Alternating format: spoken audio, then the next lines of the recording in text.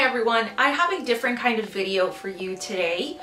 I wasn't really planning on filming today. I have a lot of schoolwork that I need to finish, but I got this message and I wanted to read it to you first, and then I wanted to talk about it because I know that it's very possible that a lot of you are going through the same thing. And personally, this message, it just really hit me because this is exactly how I felt when I was in this person's shoes. I'm gonna read it to you and then we'll discuss. I'll skip over a few things, but I'll put the message right here in its entirety if you're interested in reading that. Hey, I need a little pep talk. I just finished my first year in mechanical engineering with a 4.04. I never ever worked so hard in my life every day. And I had a huge gap to fill. So I'm so proud that I passed, but still now I'm struggling so much with the knowledge that I'm basically the worst in my year. And I also only passed because of the huge help of my friends during the year, and with bonus exercises that counted towards my final grade. I just feel like I'll never be good by myself. Now the new semester started, and again, I need so much help. I would just live to be the one providing the help for once. And I'm always doing my best, but it's so tough to believe in myself right now because it was such a close call and everything. Maybe you have some advice on how to get better working independently. And then the message says, you know, I sometimes just wish I was a bit smarter. First of all, I just feel so much for any of you that are going through this, because that was me. This was me. So let's backtrack a little bit. What has my educational journey been like? I feel like a lot of people might look at me or someone like me and think that I've just been a straight A student all my life and have just been getting award after award after award and achieving, and that I don't fail and that I get perfect scores.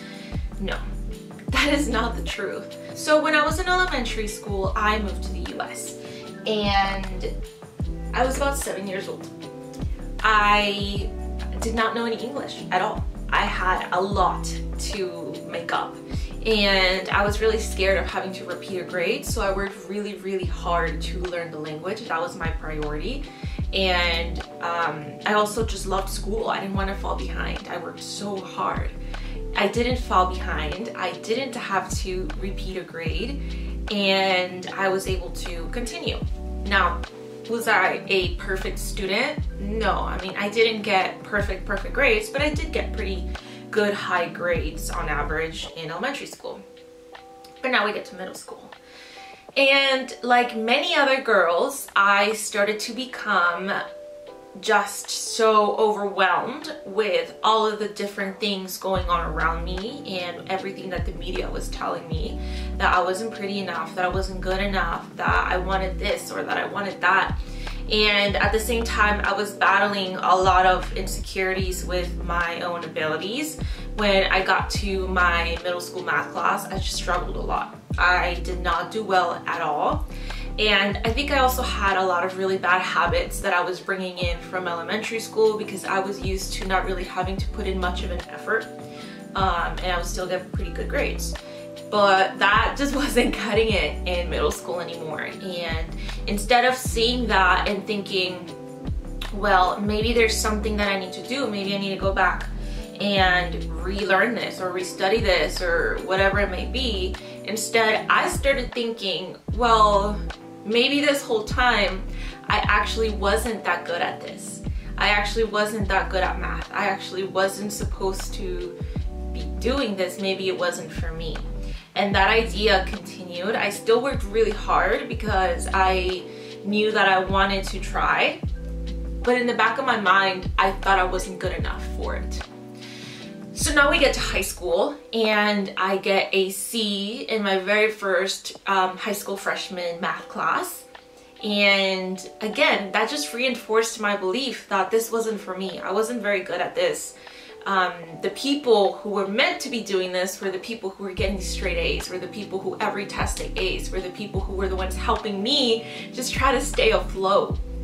And as the classes went on, I made it all the way up to calculus. I got an A in calculus. I was helping others. I eventually did realize that I had issues, right, with the way that I was studying and just foundational problems that I did eventually start to fix, but I still didn't believe it. It was still in my head that it was me, that I wasn't good for this, that I wasn't smart enough. And then we fast forward a little bit more to community college. When I got to community college, I decided to do something a little drastic. I started over in math, completely. I completely started over. I went all the way down to trigonometry, and then pre-calculus, and then calculus, which is where I actually was. So I guess not completely over, but I did take 3 classes over in math because I felt like my foundations were not strong enough. And I thought, well, how am I going to continue and use all of this super advanced math and then get a whole degree that is math-based and not be strong with these basics? These things that are going to be taught to me again, I'm just expected to know them and use them as tools. So I went back. It took me a whole extra year. I did 3 years at community college because of this, as opposed to the 2 that it was supposed to take me, and that is okay. I don't regret this in any way. It was the best thing I could have ever done, because you know what? Every single math class after that, I was the top of the class. Now, here's what changed for me. I went from thinking, I'm not smart enough, I'm not good enough, this isn't for me, to, oh, okay, my skills were weak.